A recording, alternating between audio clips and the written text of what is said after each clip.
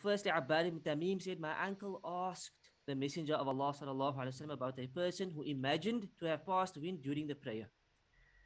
So a person's making salah and he doubts whether he passed wind or not. He felt something from his backside, but he's not sure. It happens to people. It happens all the time. He's not sure. Did anything come out or not? What should he do? Now you can say either you continue, or you say, be safe and go take wudu. Stay and continue. Stay and continue. Right? What did the Prophet ﷺ say? He said, La yansarif. That person should not get up. He shouldn't leave his salah hatta yasma'a sawtan aw yajida rihan. He should not leave the prayer, meaning don't get up until you hear a sound or smell something. So he shouldn't leave until he hears something or he smells something. Now, what is this hadith teaching us? That you don't, number one, you don't pay attention to doubt. Right? So what if somebody knows he passed wind, but he didn't hear it, nor did he smell anything? That's not a doubt. You know you passed wind, so this doesn't apply to you. This applies to the person who's not sure. He felt something, but he's not sure. He's 100%, he's not sure. He's 50-50, did it, I'm not sure. In such a case, this hadith applies and says to him, don't get up until you are certain, meaning either you heard something come out or you smelt that something had come out. Now you have certainty. Now you're sure. Now you can get up. But if none of that happened, you just have the doubt, don't get up. Which means don't pay attention to the doubts. Yes? Sorry? Bad waswasa. Bad waswasa is a result of doubts. So what this hadith is going to teach us is, how do you deal with waswasa? And how do you expel waswasa? So what is waswasa? Is when the shaitan, bad waswasa, you mean what we call al-waswas or al-wiswas al-qahri. It's insinuating whispers from the shaitan that overwhelms a person. Right? So that person has shak or doubt over everything. Did I take wudu properly? Did I make salah properly? Make sure to repeat the salah. Did I break my wudu? And they do things over and over and over and over. Because the waswasa is confusing them. Right? But this is the key to overcoming waswasa. This hadith. And from this hadith, the ulama derived a principle. And this is one of the main principles of the Sharia, which says, al-yaqeen la yazulu bi-shak. What does this mean? It means certainty cannot be dispelled by doubt, or certainty is not removed with doubt. And this is a principle you must remember, because it comes in handy throughout your life, whether you're praying, taking wudu, in any matter.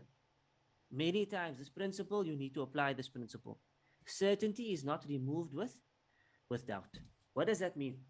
What is certainty and what is doubt? Right? Let's take the case of wudu, as we are speaking about that. So you've taken wudu. Before Maghrib, you took wudu. You're certain you have wudu. By the time Isha came about, you were unsure whether you broke your wudu or not. So what do? We apply the principle. Certainty is what? You took wudu. Is not removed with a doubt, which means ignore the doubt. Block it out and act upon your certainty, which is, I have wudu. No matter what waswasa you get, you say, A'udhu billahi min shaitanir rajim, to chase the shaitan away, and you act upon what's certain. If a person does that consistently, he will overcome the shaitan's waswasa, because you are basically shutting the door to waswasa. But the moment you open the door to waswasa, then it comes and it comes over and it becomes overwhelming. That's when it becomes overwhelming, because you open the door. How did you open the door? You paid attention to his doubt. You understand? Shaitan is calling you. He's knocking on the door, and you open the door. And that's when he comes in, and he's just going to drop more and more and more waswasa until he gets control of you, in the sense that he's going to confuse you and so forth. So the key is expel the waswasa, shut the door. What is my certainty? What is the doubt? Act upon certainty, ignore the doubt, and you say Bismillah, you carry on. This is the key to overcoming waswasa. Okay? Yes? For salah is the same. For salah is the same. What do you mean? I Okay, you missed the rak. You're not sure. Okay, so if you're not sure, then you act upon certainty, meaning I'm not sure, is it the third or the second? I have doubt. 50-50, I'm not sure. So what do? You go to the lesser of the two because that's certainty. I know for sure at least I did one. So this can be the second rak'ah. But understand? So that's certainty. And you ignore the doubts and you continue from there. And then you make sujood sahwi at the end before the taslim to make up for any error that may have been. Understand? So whatever the certainty is, meaning the certainty would be the lesser of the two in the case of doubt. Understand? So this principle would still apply. And then you make the sujood, as I said at the end. And the Prophet ﷺ said, if there was any shortcoming in the salah, the sujood sahwi makes up for it. And if there's any addition, let's say you made an extra rak'ah because you went to the lesser of the two, right? Then that is a humiliation for the shaitan. Because you didn't pay attention to the doubt, you followed the sunnah, you completed the salah, it's accepted by Allah, inshallah, you humiliated the shaitan. So this is the key to overcoming the waswasa. It's also humiliating because he tried. He messed with you, but you overcame him. So you humiliated him. Alhamdulillah. Okay? So al-yaqeen la yazulu bi-shak, very important principle. Right? I gave this example already. If a person purified himself for Fajr, that's certainty. He's got wudu. And then when he came to Dhuhr, he was not sure whether he broke his wudu or not. That's doubt. The ruling is that he remains in a state of purity and does not need to purify himself again. As we said, if you take wudu for the sake of the sunnah, that's something good, but it's not fard. It's not fard to take wudu. This is the view of Hanifa, Shafi, and Ahmad, based upon the hadith and the principle that we mentioned above. Right? Let me flip that situation around. Let's say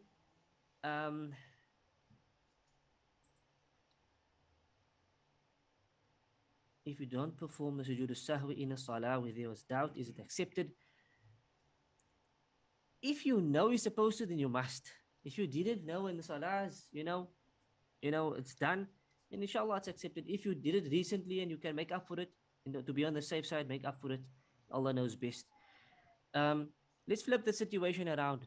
Let's say you prayed Fajr, you broke your wudu, you slept.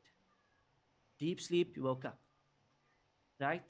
Went to the bathroom, freshened up at, say, 8 a.m. Come Dhuhr, you're in the masjid, you start Salah, Allahu Akbar. And then the doubt comes. Did you take wudu or not? Now you're sitting thinking, did I take wudu or not? So what do you do?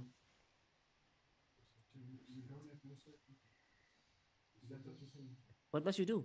In the situation, what must such a person do? He must take wudu. Must take wudu. But you said earlier on, people said if you doubt and you have wudu.